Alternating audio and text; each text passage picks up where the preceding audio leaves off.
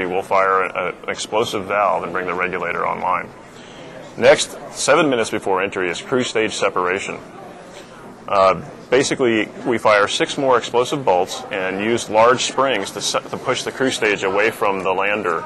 At this point, the stuff on the cruise stage is no longer needed, so we discard the cruise stage and it burns up in the atmosphere.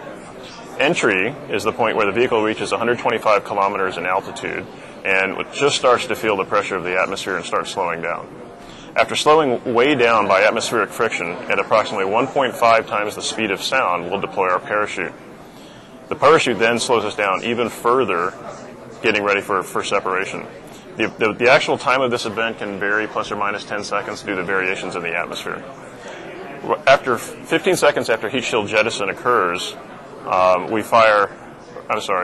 15 seconds after parachute deploy happens, we fire 6 more pyrotechnic bolts to deploy our heat shield because it's no longer needed.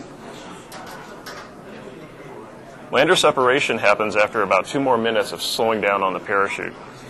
This happens at approximately 900 meters in altitude. The lander drops out and starts its power descent phase, and this is where it really starts to differ from the previous landers that we've flown. A couple seconds after we separate from the back shell, the thrusters warm up, and at this point they're at their maximum performance level for the final descent phase.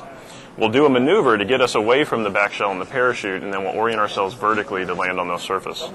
After about 40 seconds of powered descent, we then touch down on the surface at a measly 5 miles per hour.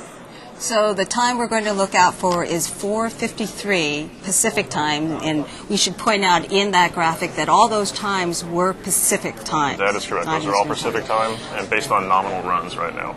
Now the team has various displays to help you visualize some of the things that are going on, correct? That's correct, Gay. Some of the clues that we use to kind of watch these events occur here, we've got some plots that we'll discuss for you. The first plot is a measurement of the signal that Phoenix is transmitting all the way back to Earth, and we're measuring that with a giant radio antenna called Greenbank in Greenbank, West Virginia. The signal is pretty weak by the time it gets to Earth, so we can't really get data from this signal, but what we can tell is that the lander is alive by looking at the carrier as it stands above the noise, as you can see here in this plot. The carrier is kind of like hearing a C note ringing continuously. Over time, we'll see the carrier as it builds up, and we'll be able to track what it does as a function of time, as you can see on the bottom of this plot here.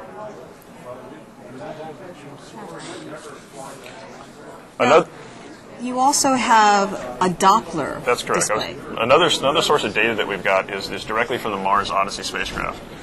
Mars Odyssey is in an attitude that allows us to get data bounced directly from Phoenix to the orbiter and back to Earth in real time, basically. We call that bent pipe. Initially, Odyssey is going to be in a mode where it's recording just raw data signals and sending that back to Earth. And so on the ground, we'll take that raw data and we'll extract, again, the carrier signal out of that, just like we were doing with Greenbank. Because we know the relative motions between Phoenix and the orbiter, Mars Odyssey, we have a predict, as you can see here in this plot, of the corridor that we expect that Doppler profile to be within. Mm-hmm. So we'll be watching over time for the Doppler to build up. If we can cue it up, you can see the carrier signal staying within the corridor here,